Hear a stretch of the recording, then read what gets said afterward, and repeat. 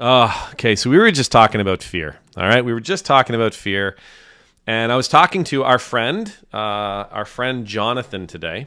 Not today, Monday. I was talking to our friend Jonathan Monday, and Jonathan's a very spiritually led person. I don't know if you've ever met him. He goes to our Bible study, online Bible study. By the way, if you're interested, let me know and I'll send you a link.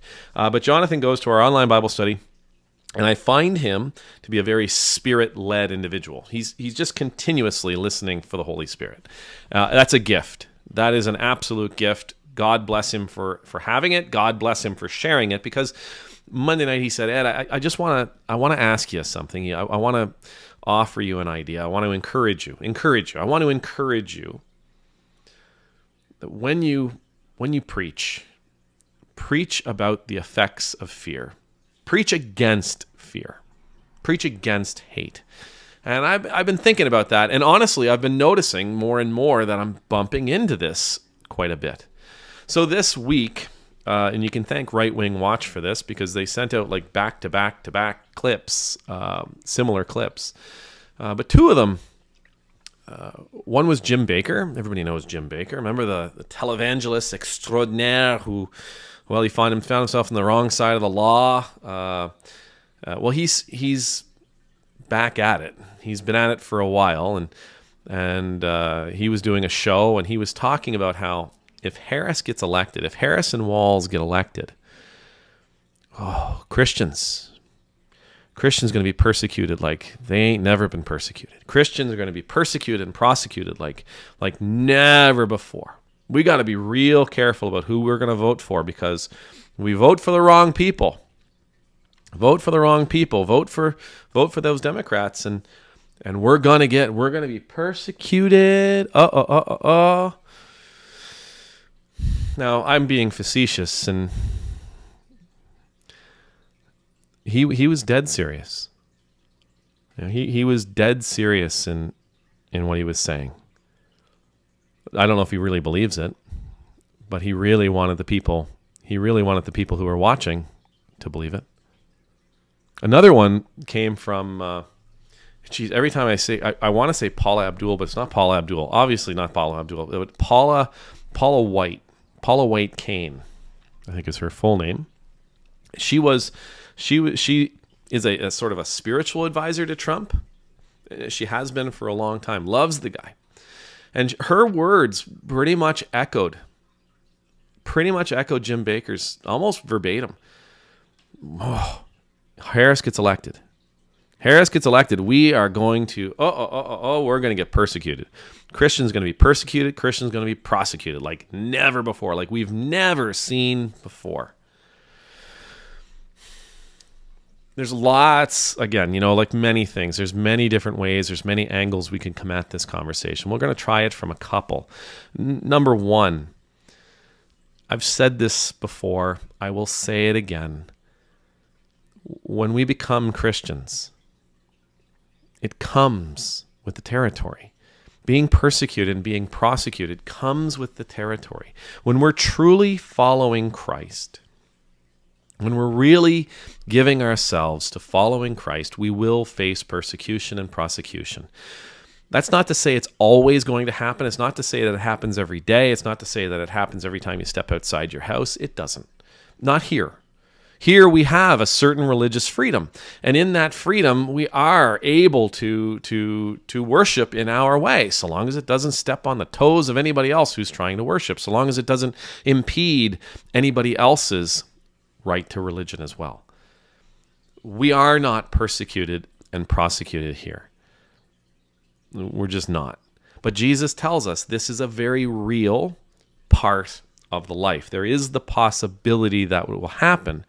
And really, I guess what I would say about that here in the West is that yes, persecution will happen, but one of the things Jesus never ever promises is that we will be comfortable. He never promises us comfort, and he never promises us safety as Christians. When we go out there into the world, acting like him, speaking like him, as an ambassador for him, there is no promise of safety and there is no promise of comfort. None. Persecution should not surprise the Christian. That persecution comes should not surprise the Christian. And it shouldn't get in our way. The fear of persecution shouldn't get in our way, which leads me to the second bit. Over and over and over again, Scripture tells us, do not be afraid. Trust in God. Do not be afraid. God will take care of this. Do not be afraid. God will provide. Do not be afraid. God is with you. Do not be afraid. Nothing can truly stand against you when you are on God's side and when God's got your back. And God, by the way, has your back. Do not be afraid. Do not be afraid. Do not be afraid. And one of my favorite parts of the Bible comes from Joshua. The first chapter of Joshua. Moses has passed. Joshua, the leadership of the Israelites passed to Joshua. And God is speaking to him, and it happens a couple of different times, and it's said it in a couple of different ways. Go forth, Joshua. Do the work that I've asked you to do. Go forth and lead your people, doing the things that I've asked you to do. Go forth and lead your people, and embrace all that I've given you. Do not be afraid, but be strong and be courageous. Know that I am always with you, and that I will never abandon you. That's such a powerful testimony to how we are supposed to how we can, and I think how we're supposed to live as Christians. Do not be afraid. Go to work. Do the things that I've told you to do. Do not be afraid. Be bold and be courageous in doing the work that I've told you to do. Be bold and courageous in sharing the gospel. Be bold and courageous in feeding people. Be bold and courageous in taking care of your neighbor. Be bold and courageous in taking care of the immigrant and the foreigner and the stranger and the people who are on the margins. Be bold and courageous in reaching out to those that nobody else wants to reach. Fear not. Fear not. Fear not. And the truth is, anyone who preaches to you, who preaches to us, that we should be afraid of something in this world, they're not preaching the gospel. They are not echoing the words of God. They are not sharing with you a message from God. There's another agenda at play. I guarantee it. There's another agenda at play. They're trying to sell you something. They're trying to manipulate you into something. Fear has no part in our message. Fear has no part in our message. The only thing in between you and I and Denny's house here, the only thing we should be afraid of is our testimony about God. We should only be afraid about what kind of ambassador for God we are. How am I living this Christian life? And even then, that fear is destroyed, because we're told perfect isn't something to worry about. Jesus is the one who is perfect. Jesus is the one that we need to worry about. Jesus is the one we worship, and therefore, in God's eyes, through Jesus, we are perfect. So no matter how I'm screwing up this Christian thing, I don't even have to worry about that. God will take care of it. Right? I don't even have to be afraid of that.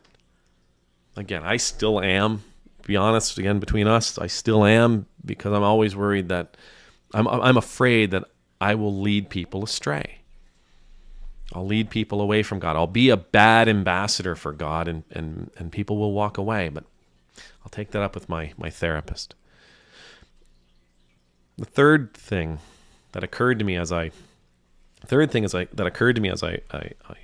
thought about these guys telling us how we should be afraid of persecution because a Democrat gets in the office, or because we vote for somebody else. That we should be afraid of persecution and prosecution that's coming our way, as though that was something that Jesus didn't warn us about. And that was something that, if we're going to see persecution, this is based on some of the things that I'm hearing other Christian nationalists say. If Christians are going to be persecuted, it'll be at the hands of other Christians. It won't be at the hands of the secular world. It won't. I don't even think it'll be at the hands of the evil one in the sense of like, the Satanist church or something like that. No, I don't believe so. If Christians are going to be persecuted, it will not happen from outside. It'll happen from inside. Just recently, again, and you can thank Right Wing Watch for this. They pretty much wrote this whole talk for me, to be honest with you, but they shared a talk from that Joel Webbin fella. That Texas preacher. The Texas voice. That guy. There's a clip of him talking about how if Christian nationalism really took in, then it'll be led by Protestants. Catholics, you're fine. You can join in, but you don't get a vote. You can be a part of it, but you don't get a say. You can be a part of it, but you don't get to offer your opinion. This is going to be Protestant in its nature. And of course, well, what does Protestant mean?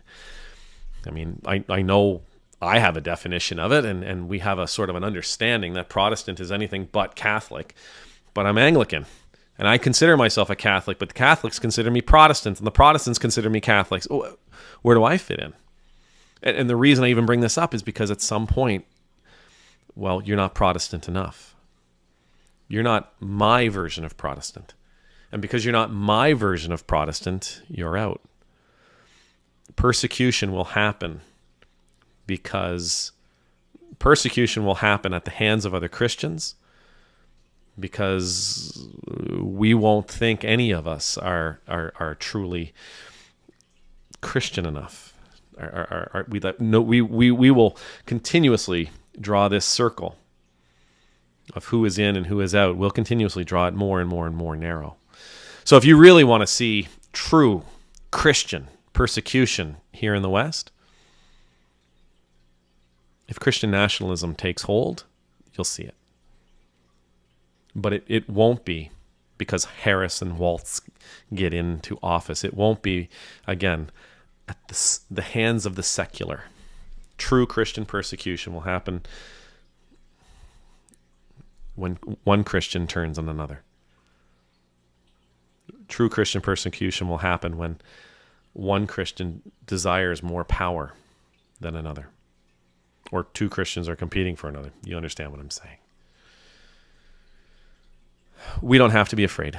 And as a matter of fact, we should not be afraid. We should be living our lives boldly and courageously.